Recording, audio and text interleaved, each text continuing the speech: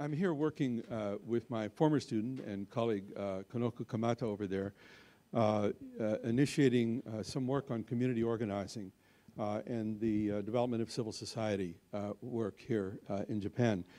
I'll say a few words about where that comes from and how we're approaching it and why I'm doing it, and then we'll open it up for conversation. We take an approach to leadership that is actually rooted in three questions posed by a first-century Jerusalem scholar, because we hang what we're doing, the kind of teaching that we're doing and training around leadership, but a particular understanding of leadership. And this understanding grows out of these three questions, which he, when asked, what do we do, how do I think about what I do in the world, he responded with three questions. The first was, ask yourself, if I am not for myself, who will be for me? Meaning not a selfish question, but a self-regarding question, saying if you presume to lead, then you better be clear about your own values, your own resources, what you're about, because that's what you're bringing to the public space. But the second question, he says, to ask yourself to consider, if I am for myself alone, what am I? Which means to be a who and not a what is to recognize that we exist in the world in relationship with others. And our capacity to realize our objectives is inextricably bound up with the capacity of others to realize theirs. And thirdly, he says to ask yourself, if not now, when? And but that's not about jumping off a bridge. It is about recognizing that much of the time we can only learn what we need to learn in the course of doing, in the course of acting. And that if we wait until we have the perfect plan and we're perfectly prepared and we're perfectly ready to act, we'll get stuck in what Tolstoy called the snare of preparation. We never will act. Because essentially, who can predict the future? Who can be prepared? Who can be completely prepared? So the significance, so for me, leadership is first of all about the interaction of self, other, and action, and how those three interact with each other. The fact that these are questions and not answers is also important, because when you really reflect on the conditions under which we need leadership, is it when everything is clear? Is it when everything is working? Is it when nothing's new? Is it when all the routines are just fine? Is that when we need leadership? Is that when we want leadership? Isn't it when there's the novel, the contradictory, the dilemma, the change, the problem? Isn't that when the creative and adaptive skills of leadership are really required? And so what it suggests is that the domain of leadership is not certainty but uncertainty. It's not predictability, but it is the domain of the unexpected. And it's our capacity to engage with the unexpected that actually enables us to lead effectively. And it's challenging because it's a challenge to the hands. Do I have the skills I need to deal with this new situation? It's a challenge to the head. Can I use those resources I've always relied on in new ways? It's a strategic challenge. And it's a challenge to the heart. How do I find the courage? How do I sustain the hopefulness? How do I inspire that in others to take the risks and to stay the course in order to find our way through uncertainty to purpose? So the definition that I've come to use for leadership is that it's about accepting responsibility for enabling others. So this is not an idea of leadership as a brilliant star illuminating everyone that gets close with some light. It's leadership as a form of social interaction, enabling others to achieve shared purpose under conditions of uncertainty, okay? As thinking, but now that suggests that then leadership is a lot more, it's a lot less about knowing than it is about learning. Because the presumption is that circumstances, novel circumstances, require learning how to deal with. It also suggests that leadership is less about a position or a person than a process, than practices. Because I think we're all familiar with positions that are filled by people who are supposed to be exercising leadership, but we discover there's a gap often between leadership and authority. And so it's a decoupling position from practice.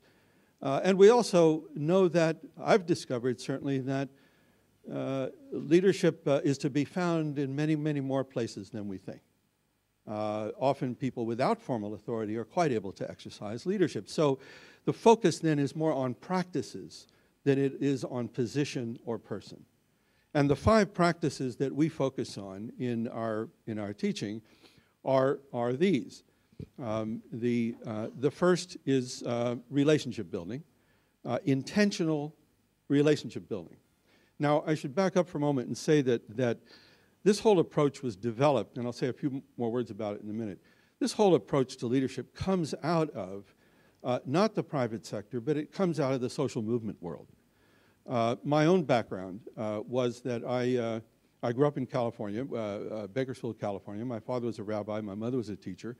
I came to Harvard in 1960 as an undergraduate, left after 3 years to to volunteer for the civil rights movement in Mississippi with the Student Nonviolent Coordinating Committee. And that really was, in that work, was where I really discovered what was going to be my calling for the next 28 years, which was to work in organizing, to try to deal with the problems of inequality and injustice, but through the practice of mobilizing communities to use their resources together to develop the power, the capacity they needed to create change. For me, the first experiences of that were in Mississippi and Alabama and in the South, working with the African American community in order to break down the barriers of segregation and change the laws that inhibited racial equality in the United States. And so I began 2 years in the South, went back to California where I had grown up, and then worked with a man named Cesar Chavez, who was organizing migrant farm workers, mostly Mexican immigrants, in agriculture. And we did that for 16 years to organize the first union of agricultural workers. Then another 10 years of union issue and electoral work until I finally got back to school, because I'd left my senior year pending when I left to go volunteer for the civil rights movement. Got invited to my 25th reunion at Harvard, decided to go, even though I had never graduated. It was strange that they invited me. I'm not sure why that happened, but there were other dropouts at Harvard who had actually done quite well financially, like one up in Seattle, Washington, named Bill Gates, but that was not me. But for me, it was a moment of realizing that in all my activism, I was feeling stuck. I needed to go deeper and broader intellectually in terms of the work I'd been doing, and so decided to go back and pick up where I left off. So in 1991, I went back and finished my senior year in history and government and graduated class of 64-92. My 81-year-old mother got to come and see her son finally become a college graduate, which was very satisfying for her. But then went on, did a master's at the Kennedy School and then PhD in sociology. And while I was working on my PhD, was asked to design a course on organizing, the work that I'd been doing for the Kennedy School. Now that turned out to be a gift, because for me it was a way to integrate my life experience with social science in a conversation with a rising generation whose values I shared. And through that conversation develop frameworks, tools, and practices for translating those values into action. And it was through that work that I was led back into the world of organizing and action in immigration reform work with Howard Dean's campaign in 2003, the Obama campaign in 2007, and so forth. And that's actually how I happened to be here. Kanoko was a student in this class 2 years ago. And so that's sort of been the loop. Now, I say all that to say that this framework that we approach things with comes out of that work. And so in organizing, you think of the question you start with is, who are my people? And then what is the problem from their perspective? And then how can they utilize their resources in ways that they can develop the capacity to deal with the problem? So it isn't about providing social services, and it isn't even about advocating for. It's about enabling a community to act, to use its own capacity in relationship to others to realize its objectives. So in that context, and take a sip of water here. In that context, where the focus is on developing leadership, building community around leadership, and building capacity from community, these 5 practices are where we focus. First is relationship building, and so it's intentional. It's the intentional development of new relationships. So it's not getting stuck in given relationships, but understanding how to purposefully develop relationships. It's not simply about networking, and it's not simply about extracting resources from other people. It's about doing the work necessary to determine whether there's enough common interest and values to commit to working together on a common project. This becomes the foundation for particularly the kind of organizing we did for Obama in 2007, where Obama was not the establishment candidate, he was the insurgent candidate. And so the establishment candidate, Hillary, could depend on established institutions. We had to build from scratch. And so that meant we had to find individuals from whom we could construct social networks on the basis of which we could build our own organization. So in South Carolina, for example, through a process of organizers identifying individuals who could commit to invite people to their houses, and then from the people coming to the house, get several of them to commit to doing the same thing and sort of create a pattern of geometric spread like that. 400 some house meetings created the foundation for the 15,000 volunteers we were able to turn out on election day to win that primary election. So you can actually get to scale, but it's focused on relationship building with intentionality. The second is storytelling. And understanding that stories are not just little distractions, but in fact are fundamental ways in which we understand the world. That what stories are about are how we learn to muster the emotional resources to make choices under conditions of uncertainty, because that's what happens in a story. A plot moment is exactly that. A plot moment is when someone's proceeding toward a goal, something interferes with that. That's the point we get interested. We're not interested before, it's boring. And we can identify empathetically with the character, the protagonist, and so we feel the challenge, we feel the threat, but we also feel the courage and the hope. We also then can draw learning from the process of identification with the protagonist in the story. So storytelling actually mobilizes the emotional resources required to deal with uncertainty, because that's what happens in a story. Specifically, in the context of the kind of leadership work that I've done, the challenge, the issue always seems to be, on the one hand, how do you create enough tension to move people out of the habitual into looking at things from a fresh perspective? And that requires tension, urgency. It requires creating real emotional anxiety, real anxiety. But at the same time, it requires avoiding the default response to anxiety, which is fear, which is to fight, flight, or freeze, and take advantage of the cultural resources we've developed to go from fear to hope, to go from isolation to solidarity, to go from a sense of self-doubt to self-worth. And a lot of those cultural resources are embedded in the stories that we have learned and that we can deploy. This is why families and cultures and faith traditions all teach through narrative. They're teaching how to access those resources. In the context of the leadership work I do, we call it public narrative that we teach, how to use narrative to communicate to others why you've been called to what you've been called to. And I use the word called deliberately, not, why is this my job, but what's my mission here? What am I about? And what we find in public life is that unless you're able to communicate that, other people will make it up for you.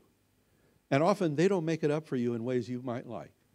We had a candidate for president, John Kerry, who could not say who he was. He couldn't tell his own narrative. His opponents, the Swift Boat campaigners, did a very good job of painting a narrative of him that resulted in his defeat. My view is that in public life, increasingly in this cosmopolitan world in which we are living more and more, unless we are able to claim our own narratives and author our own identities. It was different at a time when who we are was a function of our gender, our race, our tribe, our community, our position, and people knew all they needed to know about us. That's not true anymore. The world's changing beyond that. And so this responsibility for self-authorship becomes something pretty important, especially in a cosmopolitan domain. Second is a story of us, which is how to use narrative to bring out the experience of values that are shared by those whom we hope to mobilize. Third is a story of now, which is how to use narrative to create that sense of challenge, at the same time a source of hopefulness that can enable action. So a self, us, now, which sort of parallels those first three questions of Rabbi Hillel, self, us, and now, is sort of the structure of the narratives that we teach. In the Obama campaign, we organized what they called we call them Camp Obamas. These were 2.5-day training sessions where volunteers came and we structured them into teams and launched them forth to be sort of the bedrock of the campaign. They came thinking they needed to learn Obama's story. We said, no, you're going to learn to tell your story. And then that's what's going to engage you with others, learning theirs. And then together you're going to create a foundation of authentic motivation that's going to be far more powerful than repeating some politician's claims up here. And in fact, it was so. Third, so we have relationships, we have story, and the third one is strategizing. And of course, we talk a lot about strategizing. This is a big deal, strategy. Everybody does strategy. And the challenge in the context I'm familiar with is that we are always doing strategy as insurgents. We are always the little guy up against the big guy. And so the challenge is always how to compensate for lack of resources with greater resourcefulness. I don't know how that translates into Japanese. It's a nice little pun in English. But in other words, how to compensate for perhaps the wealth or economic might or political might I don't have with being smarter, basically. Being more creative and being more committed. And so how to cultivate that practice, but not simply at the top of an organization, but all the way through. Because when you're building social movements, as we are, you don't have that kind of top-down discipline, command and control structure. You have to be able to have strategic thinking going on in action at multiple levels all throughout. And so, and I think my impression is that that's increasingly needed in the economic sector as well. So strategizing. Just one thing about relationship storytelling and strategizing. Let me just ask, how many of you have ever had a relationship? Let me see. You ever had a relationship? Any kind of relationship. You ever had one? Yeah, I hope so. I mean, I hope. Yeah, I mean, you're of an age where, okay. How about, ever told a story? You ever heard one? Have you ever strategized about anything? Probably strategized about something today. You know, maybe you got up late or something. And so you still have to comment. My point is that these are natural, these are things we're hardwired to do. And so a lot of the work we do is taking what's implicit and making it explicit so we can bring intentionality and purpose and sort of bring the craft to what we're equipped to do. Lots of us are equipped to do. Fourth, action. Fourth, practice. It's fine to have a strategy, but unless that strategy turns into something measurable, clear, and specific outcomes, then what do you have? Now, of course, if you're used to counting financial outcomes, that's one thing. If you're used to counting electoral outcomes, that's one thing. In a lot of the groups I work with, it's much less clear than that. How do you decide if you're improving education? Test scores are not really much of an indicator. You know, so but the reality is that unless you can find ways to measure what you're doing and count what you're doing in this whole world, how do you learn? How do you evaluate? How do you know? So the question of turning like an election campaign, not just when it gets to the votes, it's too late then, beforehand, to know how to monitor, count, and evaluate your progress is a critical question, and that goes to action. In the context of organizing and volunteer work, the key issue is commitment. The key issue is learning how, because you're not paying people to do things. People have to commit to do them. They have to volunteer. And so eliciting a volunteer commitment is it's challenging. And it's often very hard for us to really ask other people to commit. And so it gets down to very simple, basic things. All right, fifth, last one. The last one, structuring. How do we create structures, then organizational structures, to support these four practices? Now, you know, the old way was you had command and control. You had somebody who was a boss, told everybody else what to do.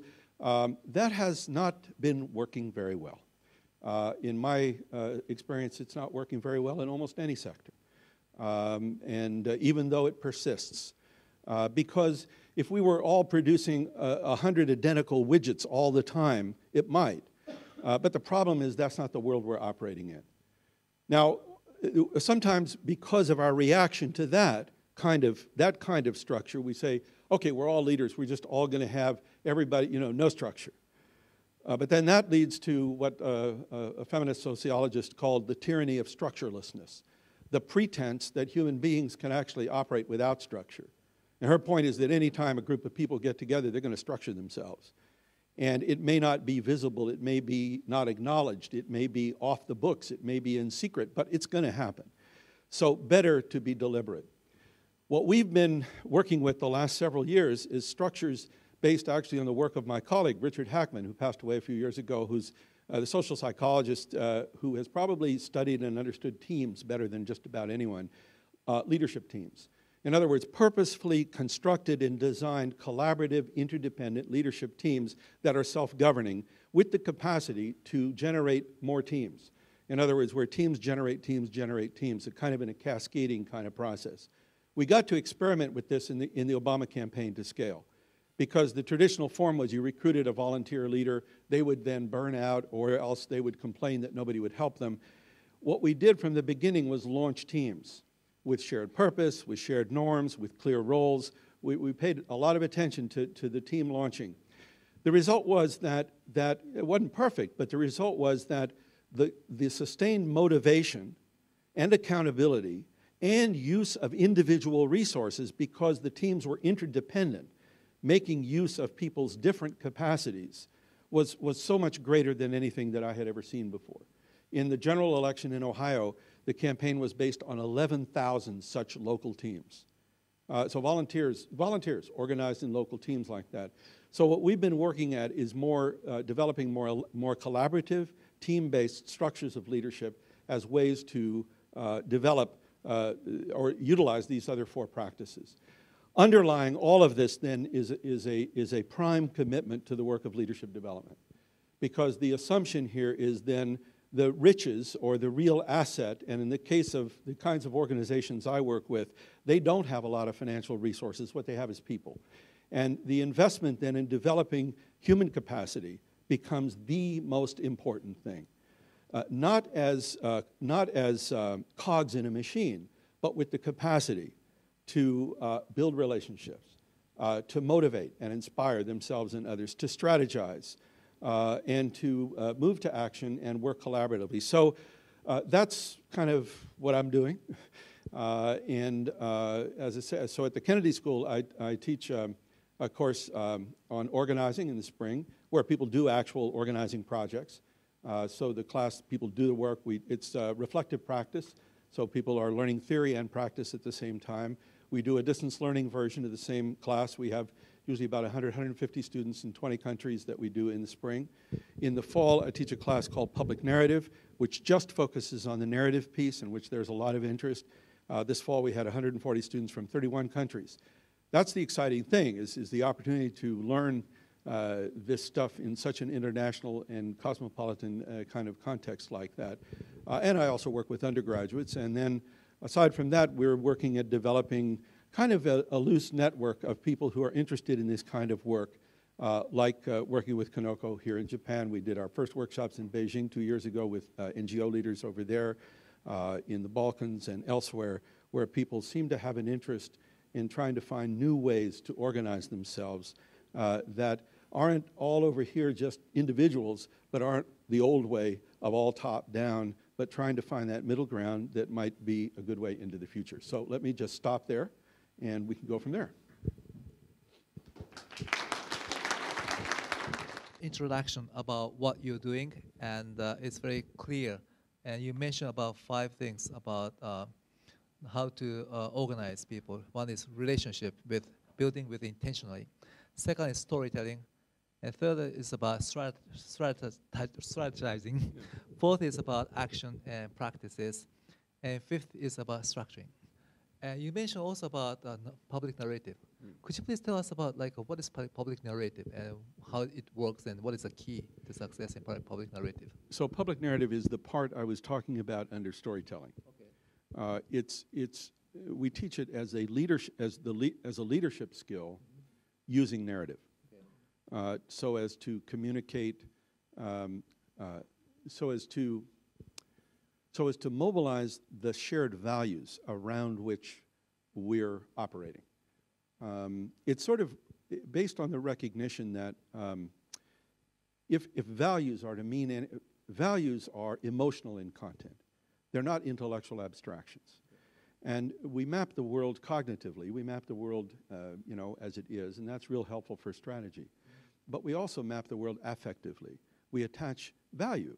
What's frightening, what's inspiring, what we love, what we don't like, and that second mapping, that emotional mapping of the world, is one way of understanding value. And so the content of values is emotion. Now, if we're going to work on values, we have to have a way to access the emotional content of them and communicate that and share it and challenge it and express it. And so narrative, we're teaching narrative as a way to speak the language of values, which is to speak the language of emotion, but specifically with respect to the question of agency. And by agency, I don't mean the way my colleague at the business, by agency, I mean the capacity, there's a Japanese word we were talking about, the capacity to decide and act. And that presumes a capacity not to have simply a theoretical capacity, but also the emotional capacity. And see, this goes to the point that when we, and I mentioned this before, when we're confronted with challenges, the hard wiring that was developed when we were wandering around the jungles or wherever we were wandering around in Africa, whenever we saw something unexpected, the surveillance system in the brain told us, you know, look out, look out, look out. And we experienced that as anxiety. And the hardwiring response we developed was to run away or to fight or to freeze. Now, that may have been useful at that time. It's not very useful today. And so over the years, we've developed this, the culture has enabled us to learn other ways to avoid reacting, but rather responding.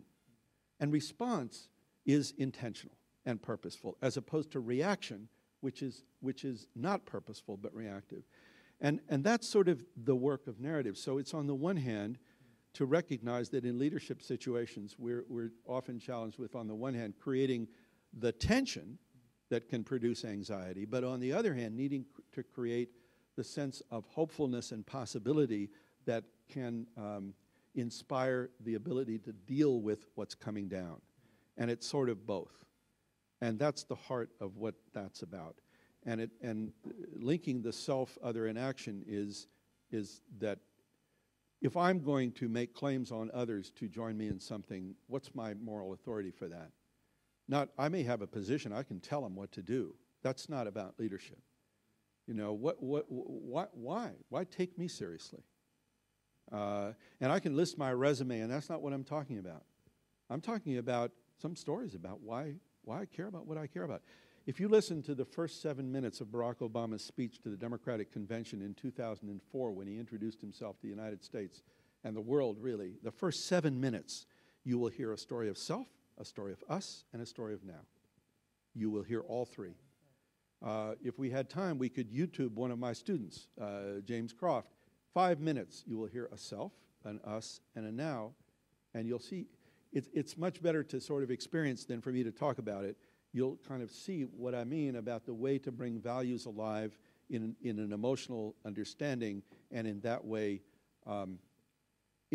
people are really there, ready to do the strategic work and all the rest of it. Just the last thing I'll say is my dissertation was on strategy because I was very interested in that.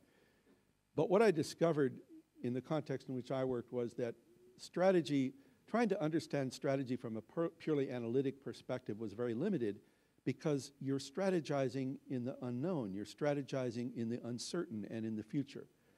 And it had much more in common with creativity, with the conditions that made for creativity.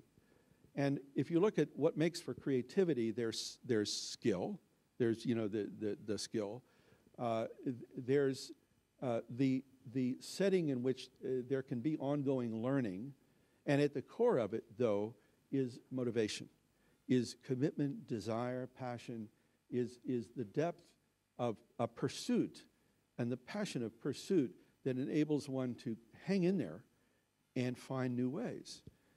Because it's not easy to find new ways. I mean, it's tough.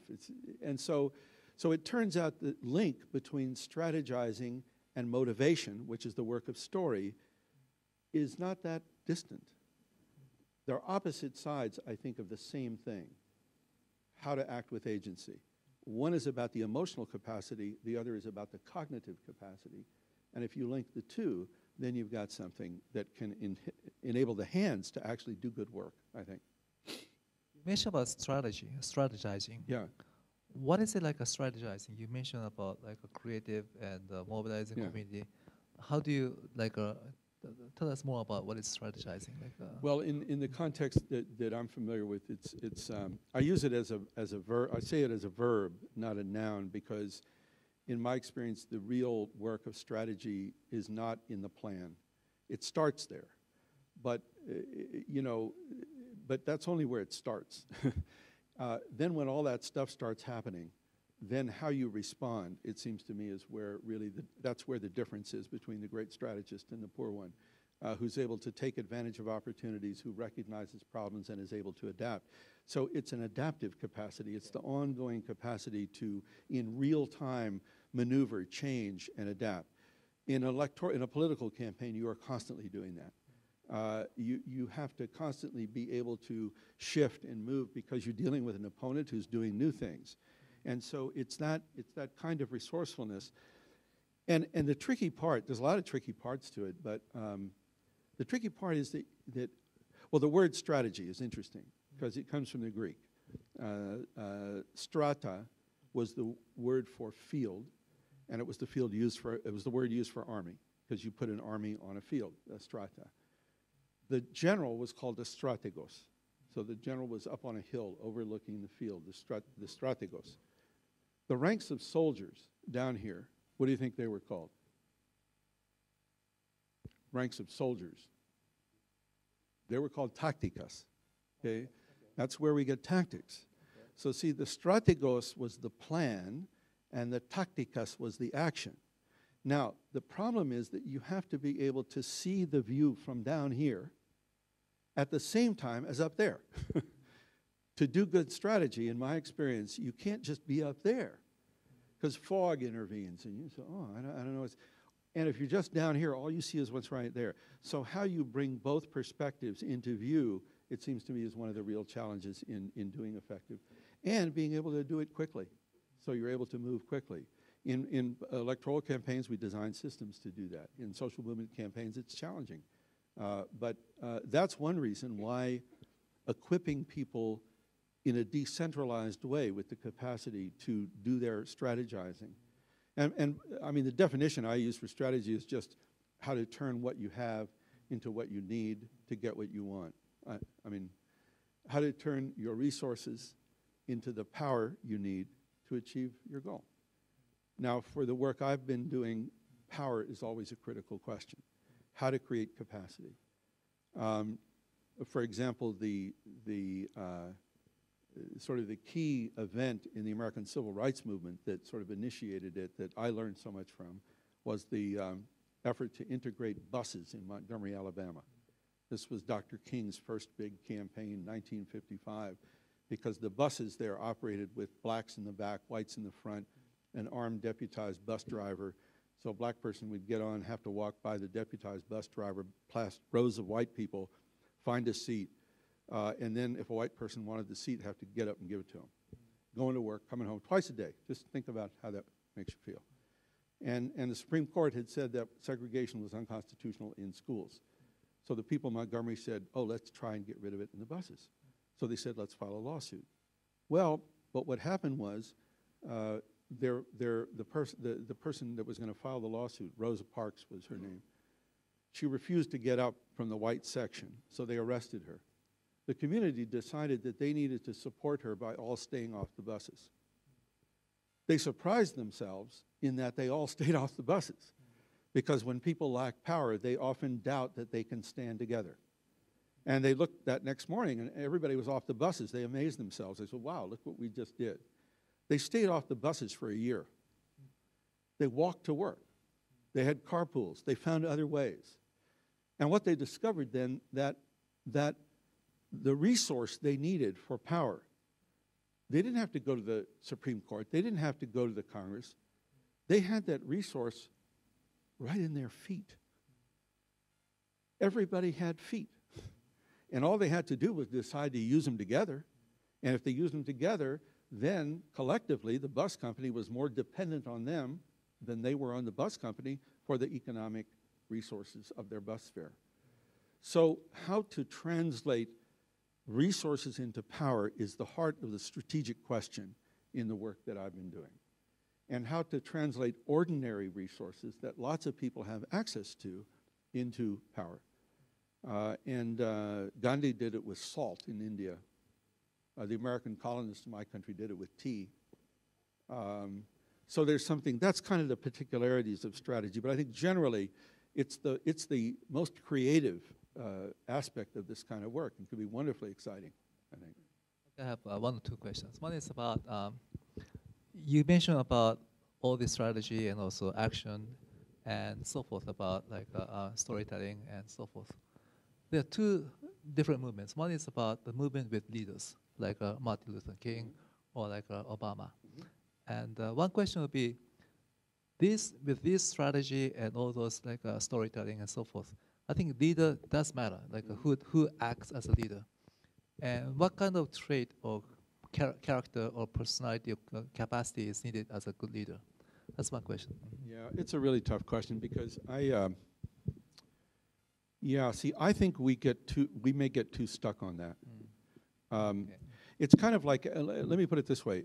What makes for a good soccer player? What makes for good, now, let me ask, what makes for a good soccer team?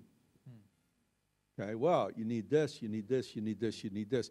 How often do you find it in one person? So much. So you have a soccer team. Now, why do we expect in leaders all that to be in one person? Okay. That's why I think leadership teams are so important, because it's rare among us, and it's problematic. It's very problematic.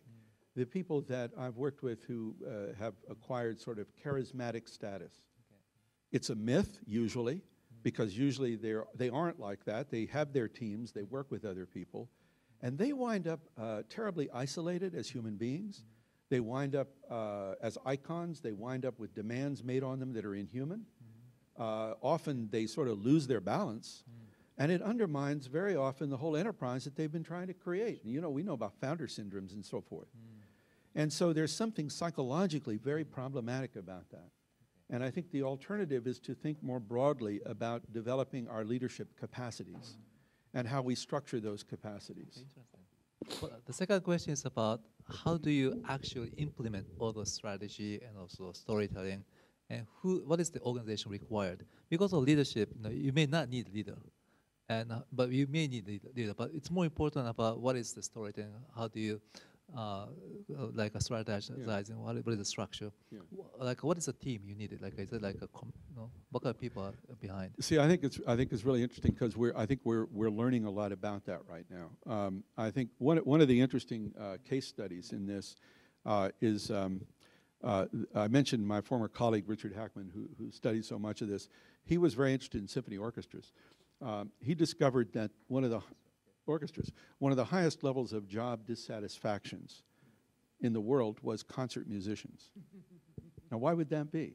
Think about that. Why would that be? Why? Yeah. See, here's people who are creative, they're trained, they have talent, they love what they're doing, they have passion for it, and you know what they're told? You're a cog in a machine, you do what I say. You know, if you watch Zubin Mehta, you act Ozawa, anybody, you do what I say. So a group of younger musicians came out of Juilliard, and they formed something called the Orpheus Chamber Orchestra, and they have no conductor. They have leadership. They have leadership. See, they don't say they're not, but they don't have a conductor. They have leadership teams. They have a managing team. They have teams for the different productions. And there's a video about this it's a case study we did, and it's a video that we use to teach, just to sort of shake people's notions up a little bit and say, no, there's different ways to organize authority so as to support the exercise of leadership. And so, you know, that's one way to approach it. You know, in social movements, usually it's a combination. Usually you have a body that's electing a core group, and then responsibility is delegated. But the more it's delegated through team structures, and it's the idea of thinking, I guess this is one other thing, the idea of understanding leadership as interdependent. In other words, I am not a failure because I need someone else. The idea that leadership somehow is about being invulnerable is fundamentally flawed. You know, at least in my experience, if you think of people who have really extraordinarily excelled at leadership, they are quite capable of acknowledging their limits and recognizing their need for others. And I think we get stuck in a box where we think, oh, unless I'm perfect and make no mistakes, then I can't lead. Well, that is not the real world. And what we wind up doing then is becoming risk averse. We fear failure, we fear imperfection, and we fail to act. And that's the real failure, is the failure to act. And so yeah, it's trying to get clear from the get-go, it's about interdependence. It's about understanding what the interdependent capacities are we need to create. It just seems to me a much more promising way to think about this than imposing these false expectations on ourselves that we really can't meet and are dysfunctional to begin with. So collaborative structures, distributed leadership structures, team structures, I think, because you have to have accountability, you have to have learning, you have to have all those needs. There's no question about that. But it doesn't have to be done just one old way. One question I have is about the recent movement, like Tea Party movement. Yeah. There's no leader, and there's no public leader, and we don't know who is the leader. That's myself, like from our side, and you know, let's forget about their opinion, whether it's good or right. Or let's forget about their action, whether it's good or good or bad. But in that movement, there must be some like collective leaders who are working on it to think about storytelling, about strategizing action and structure. And what do you think about that? Is it working or it's not working? Yeah. And do you need a leader or you don't need a leader? Well, again, it's a great, now social movements are weird animals, okay? I mean, we've had a lot of them in the United States. And partly it's because our political structure is very, very flawed. It's very fragmented. It's been kind of dysfunctional recently, if anybody's taken a close look at how Congress has been operating. And so we have relied on social movements for sources of change much more than might be the case if we had a more fluid political structure. And so civil rights movement, women's movement, so forth have been much more important factors, environmental movement. And movements they're raggedy. There's usually multiple organizations, not just one. And then within those organizations, they certainly have their structures. Some are more horizontal, some are more vertical, some are more top-down, some are more... and there are more or less degrees of collaboration among the leadership, between the leadership of these organizations. In the civil rights movement, there were 5 major organizations. They fought, they cooperated. There was a venue where they could at least argue with each other. So there's a kind of looseness to movements that kind of has to do with the nature of them. Occupy was an interesting moment in the US because it was a tactic that was kind of in search of a strategy. In other words, because there was no structure beyond what was right there. So they didn't have a structure that allowed them to strategize, to cross locality, and there it was kind of the absence of any structure beyond the local unit that kept them from developing, I think. Because in the US, unless you're organizing translocally, you can't build enough power to have much influence. That's the reason why Occupy failed. And Well, that's the reason why the Tea Party is still moving on, going on. I think there are other reasons, but I think that's one reason. I mean, I think there's other reasons that had to do with access to resources. It had to do with the demographics of American politics and the fact that there is a core constituency that is very threatened by the demographic changes in the United States that have to do with immigration, that have to do with gender, that have to do with generation, that have them very frightened, and they are very, very fearful. And that drives a lot of what the Tea Party is about. It's sort of like trying to put up walls and trying to stop change. And it's happening most in the places that are most threatened by what's happening, by the future that's coming. So there's other factors, but that's certainly one. Do you think Tea Party is like a self-motivated volunteers who are organizing it, and there's something like some power or resources behind? Both. It's both. There's definitely a core of people who are really believers out there, and then there's definitely people like the Koch brothers and others who have ideological, political agendas and a lot of resources to back it up with, who support it. And so rarely are these things always just one or the other. And so it's a sort of a convergence there, I think, is what's going on. You've been doing this research for about, let's say, for 40, 50 years. Yeah, I guess you can call it research. No, research or like a practices or active, like or activist. Yeah. No, and then during the courses, technology advanced, Yeah. and the social media, internet. Very interesting. Yeah. And how did it evolve? What changed? Yeah, it's a great question, and I think it's one of the really exciting things today is learning how to use it, learning what it means, and I think we're in a real learning curve right now. I mean, I am reminded though that in 1848, every country in Europe had a revolution, very quickly, one on the other, and the main technology were guys on horses with leaflets, and so people have always found ways to communicate. And of course, we're in a whole different context right now with the internet and all that. And the distance learning I get to do to work with students all over the world, it's wonderful. It's an incredible opportunity. It's not like one-way asymmetric learning. We create a real interactive learning space where somebody in Jordan can role play with somebody in Mexico who are working on similar problems and learn from each other.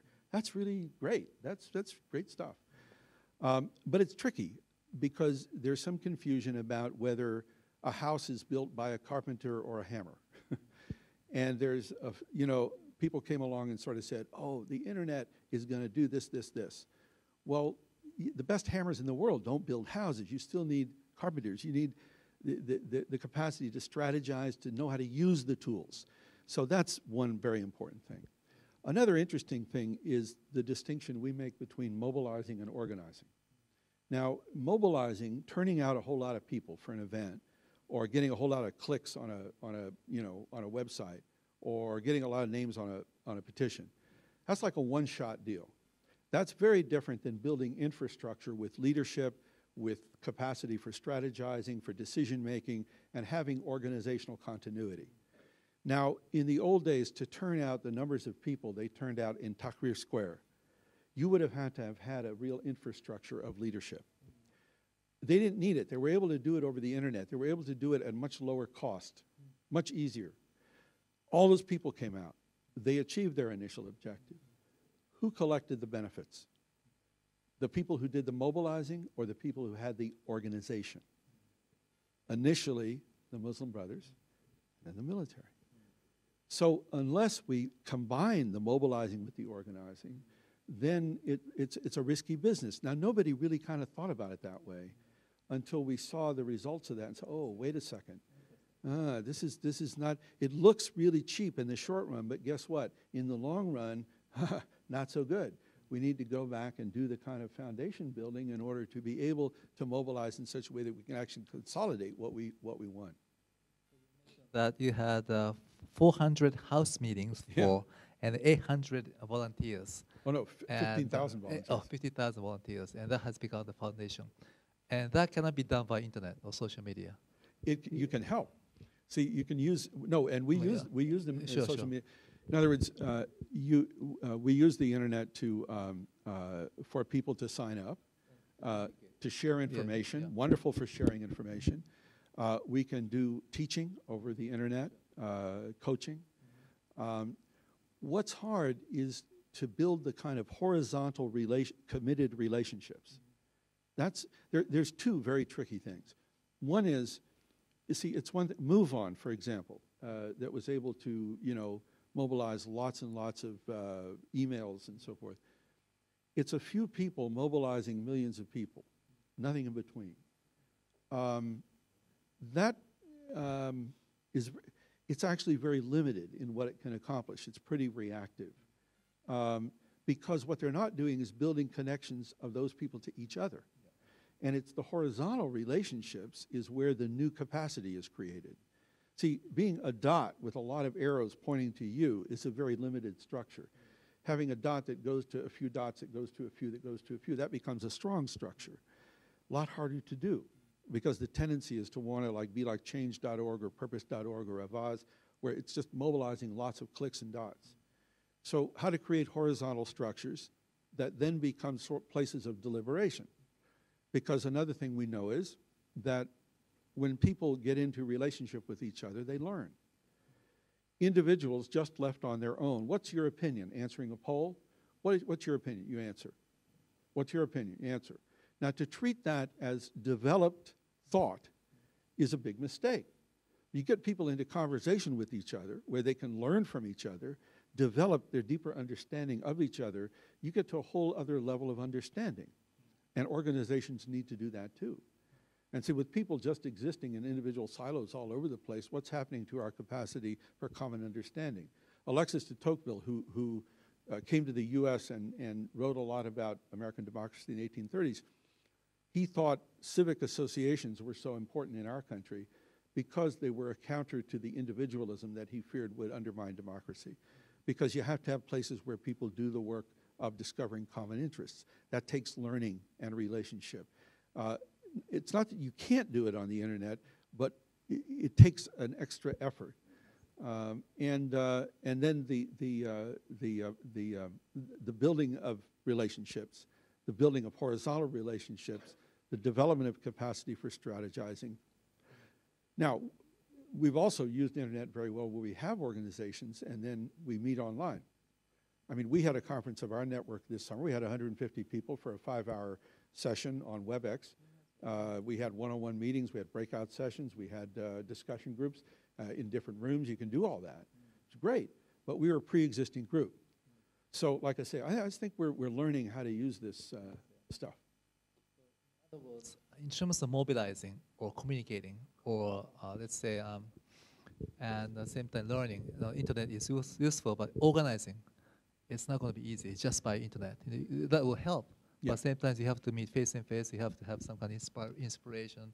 I think and so. Motivation. And at the same time, you have to have some kind of emotional attachment and some kind of action. I really think so, because I think if we leave out the emotional communication, we're leaving out the values. In other words, it's not a trivial thing. When the first time I started teaching on the internet and realized we could see each other, and people could see each other real time, boy, that was a different deal. I mean, it's just a whole other level of communication because of the emotional communication possible through the nonverbals, the way in which we communicate. So we remain human beings, thankfully, I think. And so we still need to communicate as human beings do, even though we have all these wonderful new technologies to use. Well, if you have a good strategy and structure and also storytelling, you can make a president.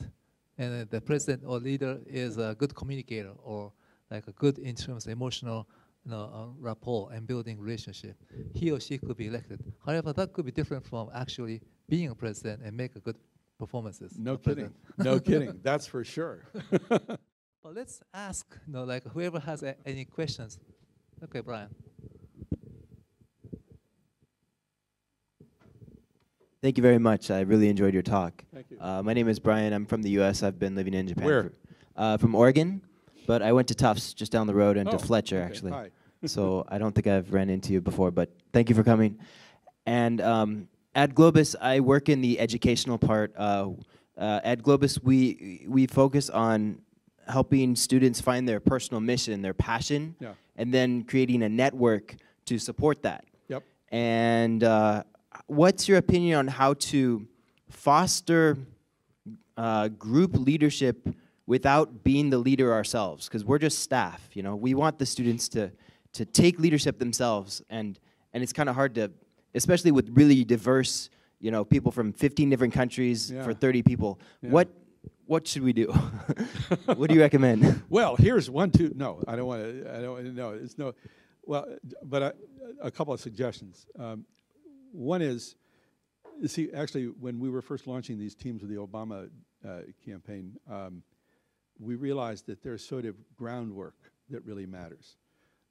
And the one on, first of all, working with people on their narrative, learning how to do what we call a story of self. Now, it's not your resume.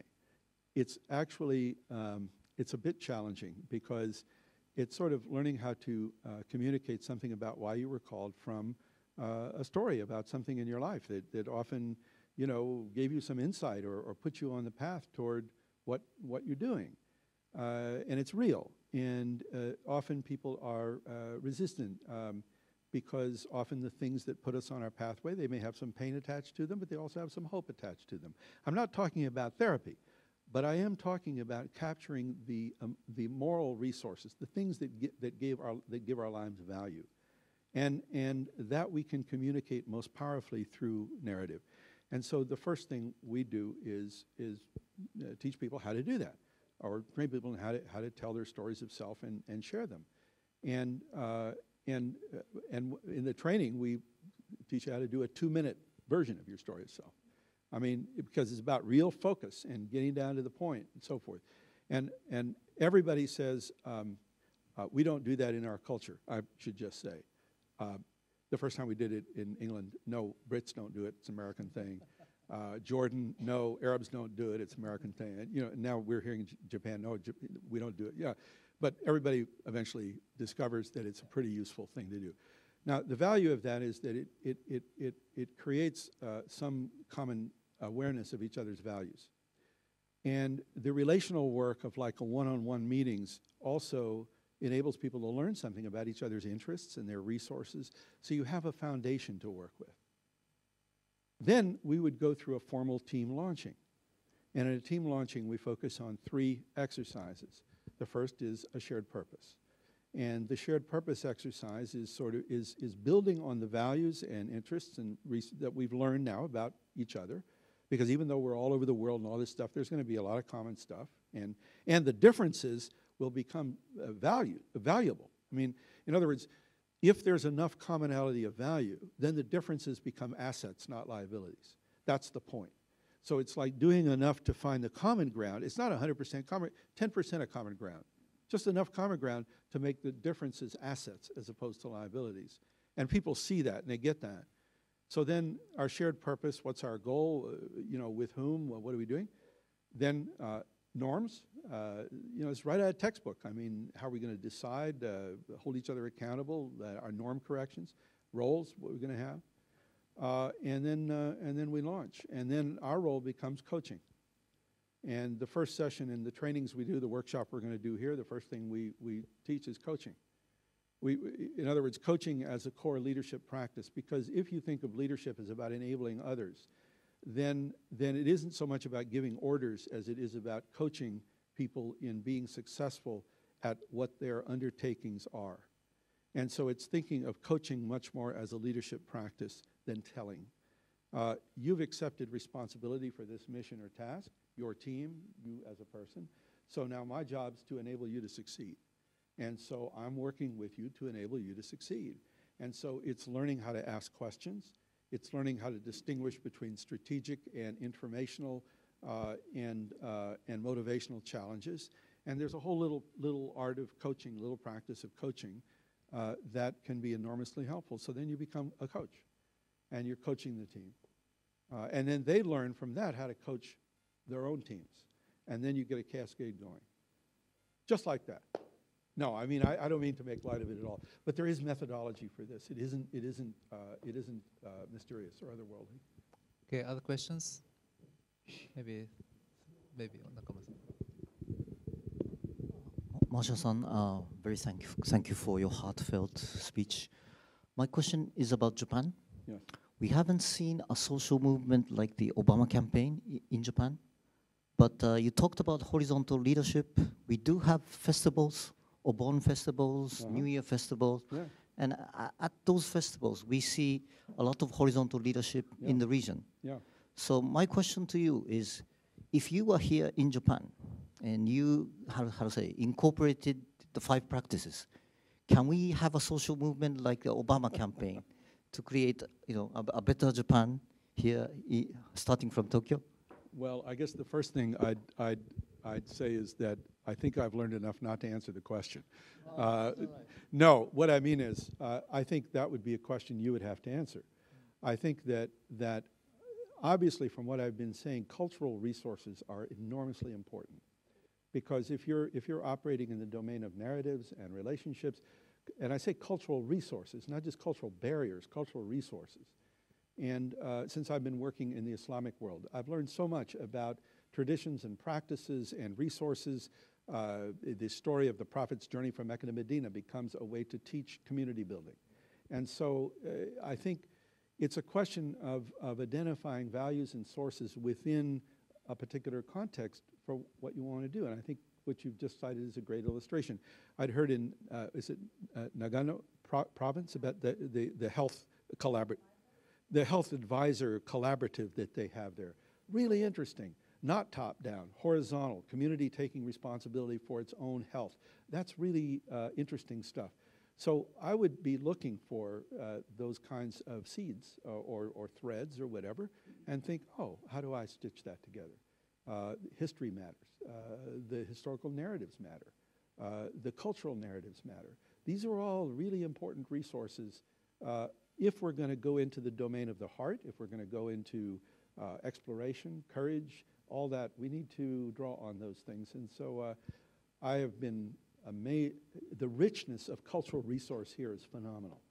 And we're going next week down to Nara and Kyoto and Ise and just to try to learn more about the origins. And I think everybody needs to do that and understand that. Who else? Maybe. Thank you very much for a very great talk. I think this opportunity is great beneficial for us workers. Thank you very much. And my question is about higher education's admission policy. And what do you think about affirmative action, especially about racial issue in the United States? I have catched up on recent Supreme Court justice decision making, and there seem to be very different period in the United States. Especially about racial diversity. There are some universities which change their policy. They focus more on socioeconomic status issues, not on racial issues. What do you think about it? No, I think that, well, first, I think the decoupling of social economic from racial was a big mistake to begin with, because they're deeply interrelated in our country. In the United States, there's a deep interrelationship between the two. And I think that one of the strange things that's happened since the 60s in the United States is that there has been progress on terms of gender and racial openness, but backwards in terms of economic equality. And so it's sort of been like the pyramidal structure of society has grown it's grown sharper, although the color of it has changed a little bit. And I think that's very problematic. I think it's really problematic. Jefferson and some of the early founders said the biggest threat to democracy was inequality, because inequality of power is what it translates into. That's the problem. And the whole premise of democracy is that concentrations of power are not a good thing, because human beings are what they are, and we don't handle excess well. We don't appreciate accountability if we can avoid it. And so we all need to be accountable. We all need ways of account. And the original conception of democracy was a mechanism of accountability, basically. It wasn't about we're all going to agree. It was contentious. It was about holding one another accountable. And so extreme inequality is fundamentally contradictory to the premise of democratic practice. And so I think that's really problematic in my country right now. I think the direction we're going in. Affirmative action, I think, was very important. I think it remains very important. It's very strange what's going on in the United States right now. We seem to be revisiting issues that we thought we had settled a long time ago, like voting rights.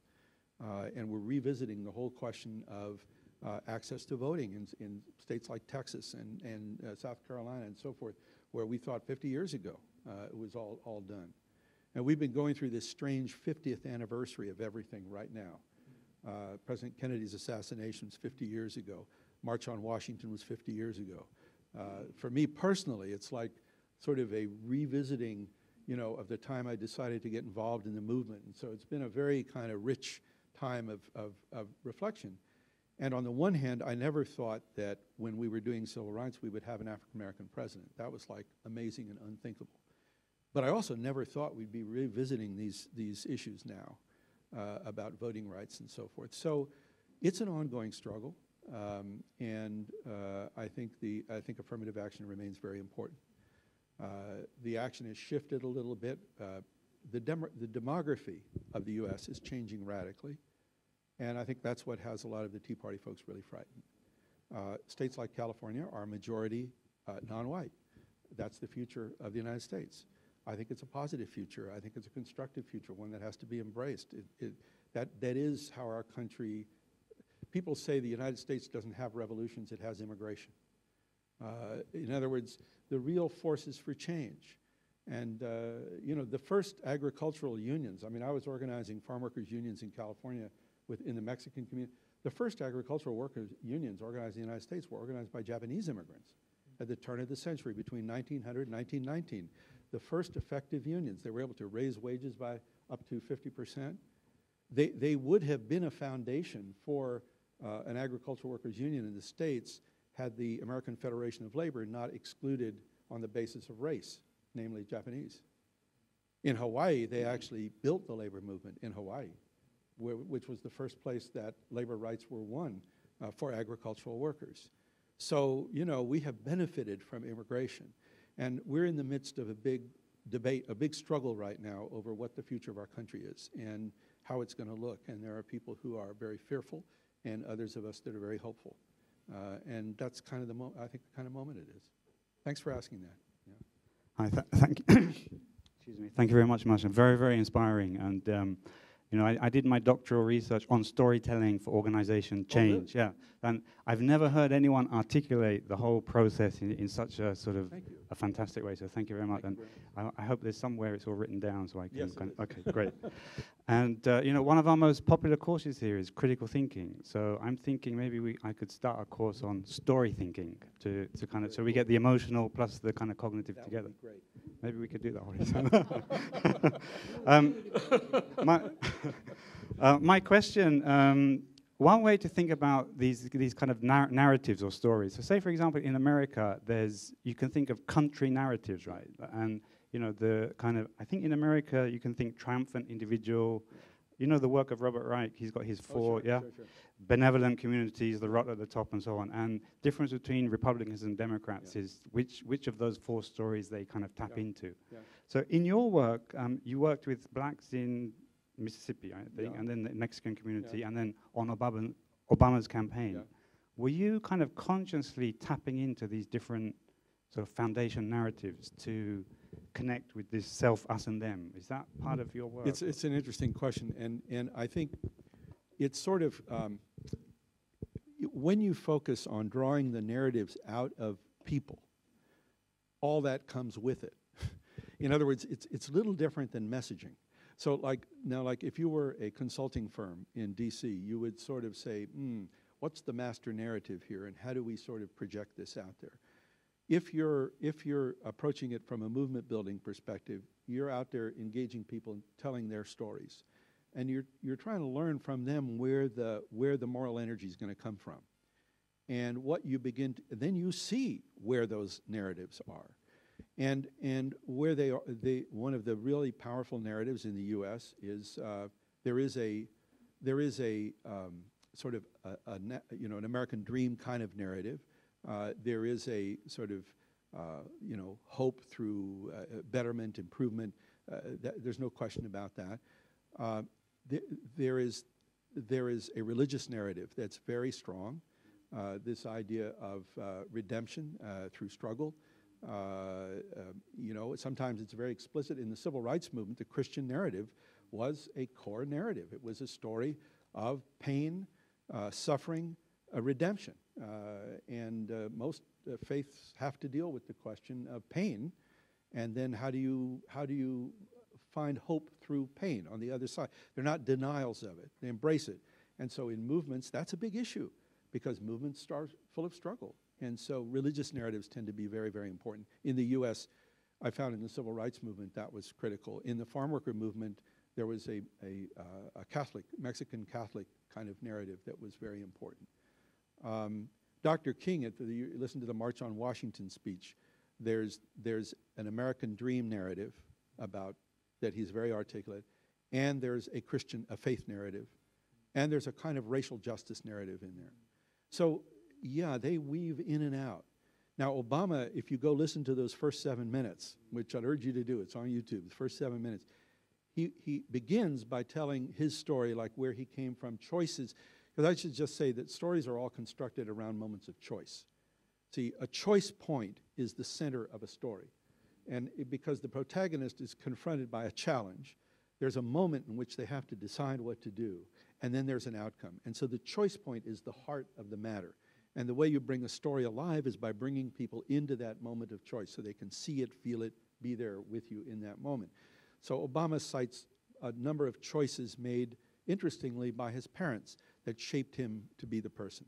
Then he shifts, he says, my story is part of the greater American story. And he goes back to the Declaration of Independence, not the Constitution. He goes to the Declaration of Independence because it enshrined equality. Constitution did not. The Constitution enshrined inequality because of the recognition of slavery, and so he's choosing. But then he has a bunch of incidents, so we can put our kids to sleep at night and know that they'll be okay. He has a bunch of moments like that, very everyday kinds of things. Then he shifts and says, but we have more work left to do, and that's the challenge.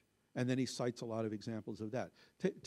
So it is a kind of, these things are woven together in a very natural way. I think the PR firms and the consulting firms get in trouble when they try to package it too much or brand it too much, because I think all our alarm bells go off. We feel manipulated, and we feel like it's being packaged. And you don't have to, because it's real, and it's out there. You just need to learn how to tap into it and become good storytellers. But yeah, no. Stories often are nested, it's sort of, this story is within that one, within that one, within that one. But yeah, the overlap of faith narratives and national narratives, and yeah. Can I just share, just very quickly, one of the things I found in my research about Japan is the narrative goes from disharmony to harmony. That's a very strong narrative here. Disharmony to harmony, whereas in America it's more poor to rich, kind of this like the American dream. Yeah. Yeah, it's interesting. I think an interesting question. I mean, I have a lot of questions about what the narrative of change is, because certainly Japanese culture has gone through enormous changes over time, woven many different threads together in really unique and interesting ways. Whether the thread comes from China or the thread came from Korea, wherever the thread came from. Or whether it came indigenously, and then the way these things have been woven together, and that's a fascinating process. I'd like to understand more about how the change happens, what initiates the change, because change is always uncomfortable. I mean, there's nothing comfortable about change. I mean, and so it takes moral resources to find courage and find hope to deal with it. So I think there's just so much to learn there. Okay, one or two questions. Maybe Ide-san and then Sven.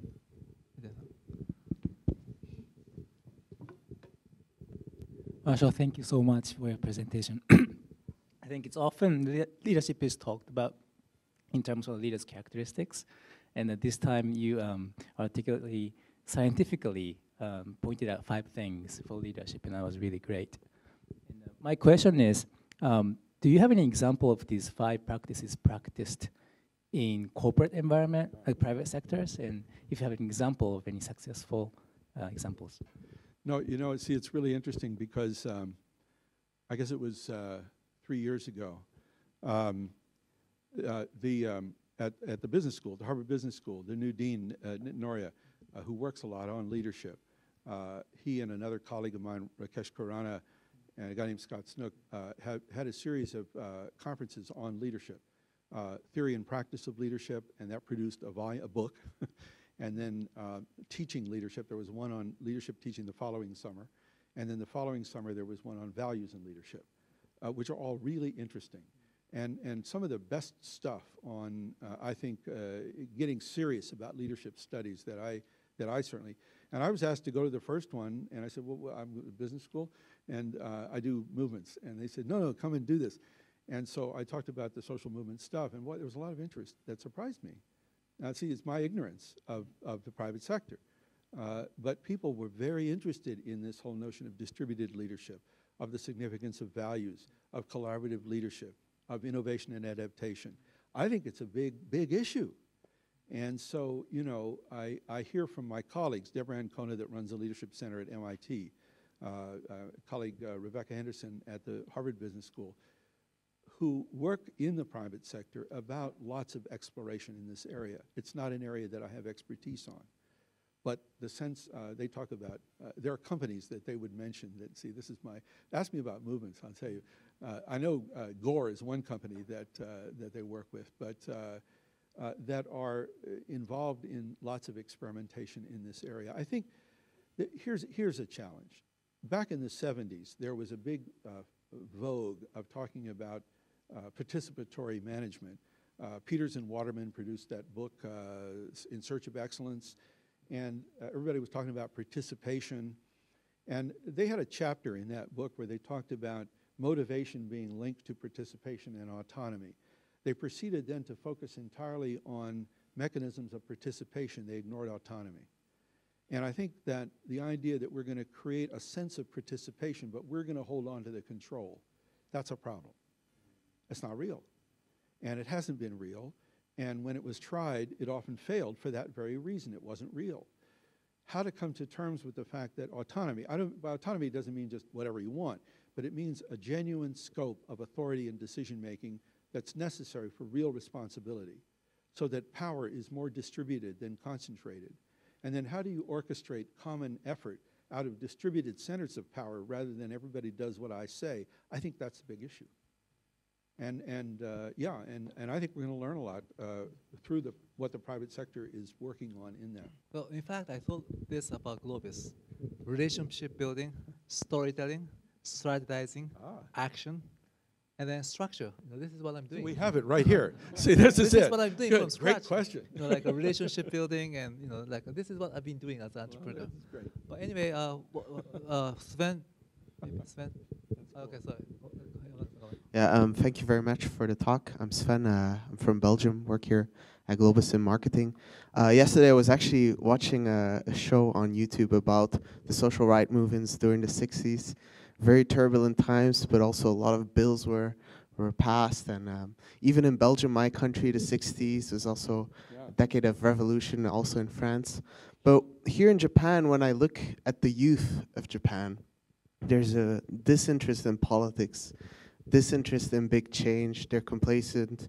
Many are happy with the current status quo. I mean, it's economically stable, it's okay.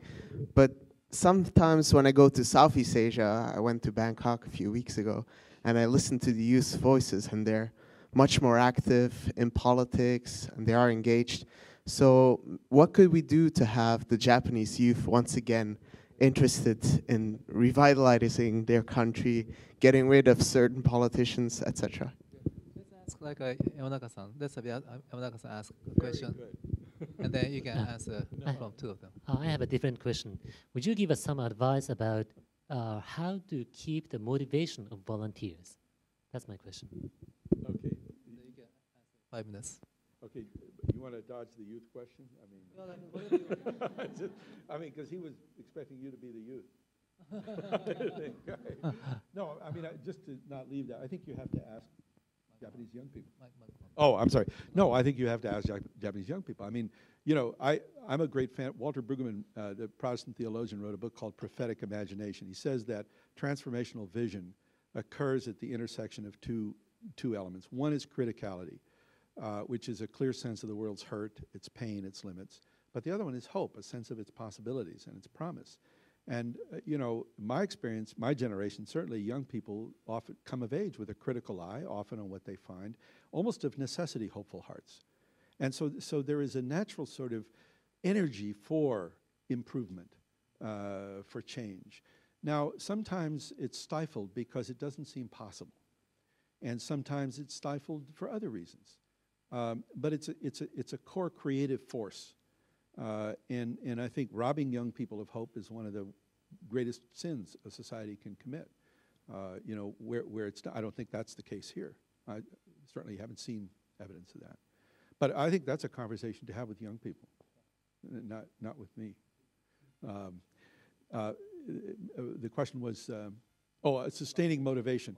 Yeah, I mean, interestingly, again, in the literature that comes out of a study of workplace design, again, in the private sector, there's great literature on intrinsic versus extrinsic motivation and how you design tasks so that they build in motivation. We know what the factors are. We know that they're called task significance, task identity, skill diversity, autonomy, and feedback. And if you design tasks in such a way, they become self-motivating. Now, what struck me was when I began learning this stuff, when I was doing my PhD, over in the volunteer sector, people didn't know this. And so over in the volunteer world, people were having people do awful, boring, horrible tasks as tests of their commitment. And sort of say, well, if you're really committed, you'll do this boring thing over and over and over again, rather than think, how do we make it not boring? Well, go over here and read about task design. I mean, it's all right there. And you can design then leadership ladders right from, you can take a phone bank or passing out leaflets and design leadership ladders simply by ratcheting up the autonomy, the task identity factors, the skill variety. So we know how to do this stuff. Often we aren't taking the knowledge and putting it in places where it could be useful and thinking about it in sort of a fresh way. That research was almost all private sector job motivation research. But it's of enormous use. Okay, we have 2 more minutes. No more questions? Okay, great. So how long are you going to be here for? Like, are you going to be leaving sometime? Till the 21st. I see. So I think it's going to be interesting to see how the politics will evolve in Japan, because there are lots of going on. Yeah. New generation has happened. And then, you know, after 20 years of bad economy, we feel very hopeful about what's going on. Tokyo Olympic is going to be here in 2020, and lots of entrepreneurial movements going on. And thank you very much for coming. Thank you very much. And I hope you have a great stay in Japan, and hope you come back again. Okay. And make a speech in front of us, and hopefully in front of our students as well. Arigato. So thank you very much. Let's give a hands up applause to Dr. Marshall Ganz.